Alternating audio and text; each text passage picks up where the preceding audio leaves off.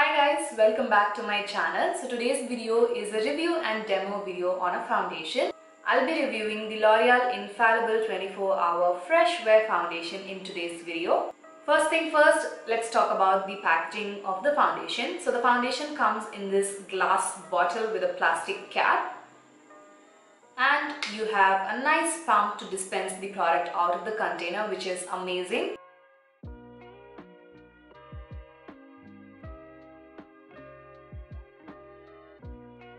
So this foundation contains 30 ml of product, which is the standard quantity for any foundation. The price of this foundation is 1200 rupees per bottle. The shade that I have in this foundation is in Hazelnut and the number is 330. The texture of this foundation is quite runny and fluid. So it's quite easy to blend in the foundation onto your skin, and the shade Hazelnut matches me very well on my complexion, so I'm glad that I picked up this color for me.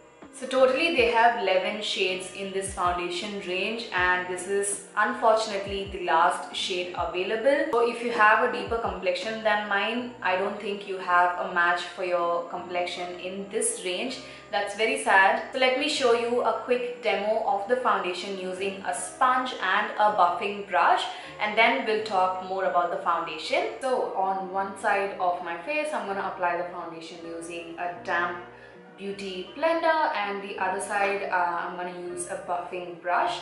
So let's just begin. On this side of my face, I'm going to use the damp beauty blender. So I'm just going to dip the beauty blender on the foundation and kind of work the foundation into the sponge, and I'm just going to dab that on this side. So as you can see, the beauty blender blends the product really well. You don't really have to do a lot of hard work while applying this foundation because it's very fluid in consistency. I'm also going to try and cover up the dark circles a little bit.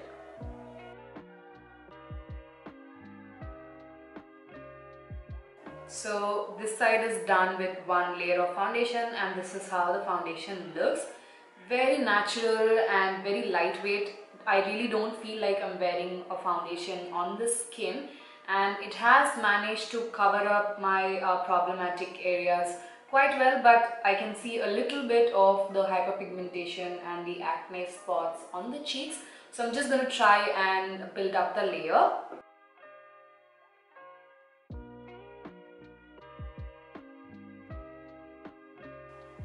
So that's how a second layer looks. So I'm quite happy with the kind of coverage this foundation gave.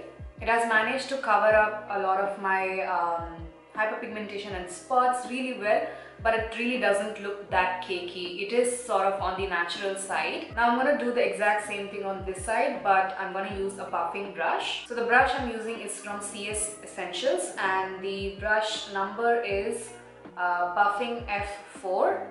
So I'm just gonna do a single layer first and see how the foundation performs with a buffing brush.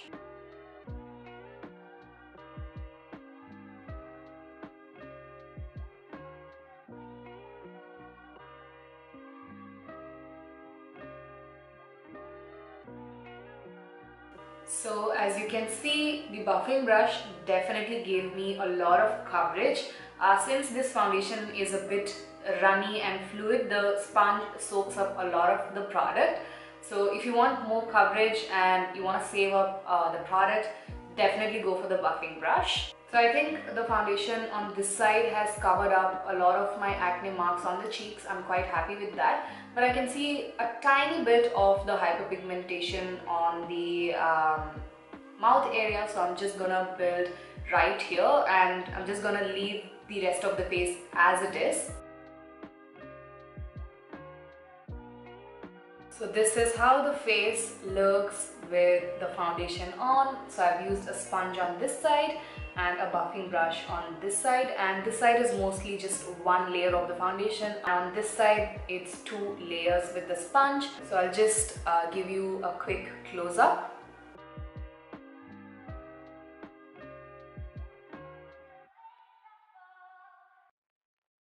Now to highlight the rest of the face, I'm using the Infallible Concealer from L'Oreal and the shade is 317 Almond. And this concealer is really amazing too. It provides a ton of coverage and you just have to apply a tiny amount and it blends beautifully as well.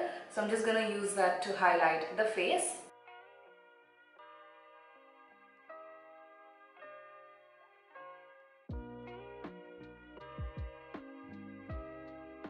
So this is how my face looks after using the Infallible Concealer to highlight the face.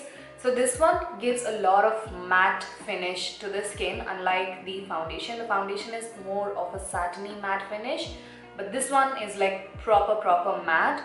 So if you have a drier skin type, you may have to hydrate your skin very well before applying this concealer. Otherwise, you can find this concealer a bit more drying. So now I'll just quickly go ahead and do the rest of the makeup and get back to you guys. So I'm back with a full face of makeup and this is how the face looks like. So the finish of the foundation, like I mentioned, is like a satin matte finish.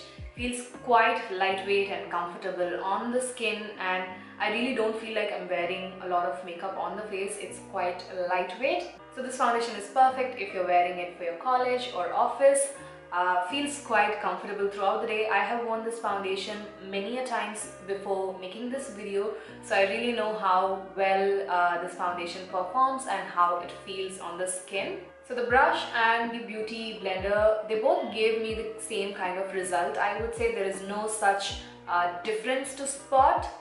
The only thing is that the brush gives a better coverage than the beauty blender. So the coverage of this foundation, I would say, is medium to buildable full coverage. It's definitely not light.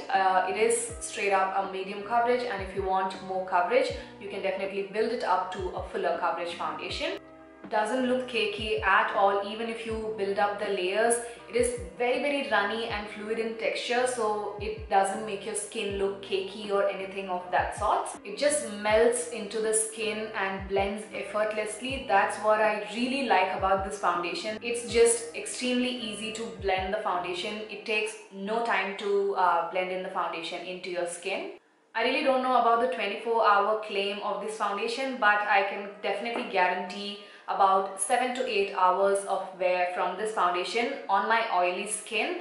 My skin is extremely oily. I have mentioned this many a times in my videos, but this foundation does manage to stay for quite a long period of time. Even the color match of this foundation is perfect on me. As you can see, there is no difference between the face and my neck. But the sad thing is that if you are any deeper than my skin tone, you won't be able to find your complexion shade, because this is the last shade that they have. So I really wish that they bring out more darker and deeper foundation shades in this particular range, because it's such a great foundation that it makes me really sad to know that there are no more darker shades apart from this particular foundation shade. So if you are any deeper than me, you won't be able to find your match in this range. It also doesn't crease on my smile lines too much.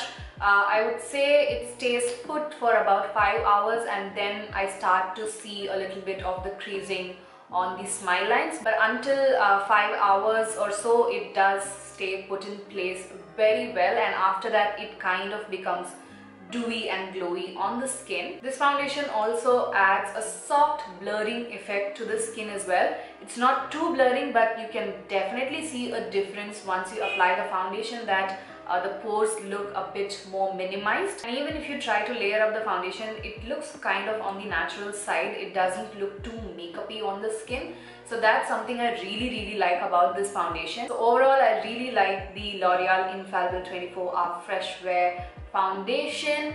I know it's a bit more on the pricier side, but I think it's totally worth your money because it is one of those really great foundations available in the Indian market. If you can afford, definitely go for it, or you can definitely wait for a sale to come and then buy this foundation. Since this foundation is quite fluidy and gives a beautiful soft satiny matte finish, it is suitable for all skin types. Even if your skin is dry, it really won't give you any problem in blending and wearing this foundation. So those are my thoughts about the L'Oreal Infallible 24-Hour Fresh Wear foundation, and I really hope that you guys found this video useful and helpful. If you did, make sure to give this video a huge thumbs up, comment, and do not forget to subscribe to my channel for more such videos. Make sure to follow me on my Instagram. I'll put the link in the description box. And that's about it for today's video, and I shall see you guys soon in my next one.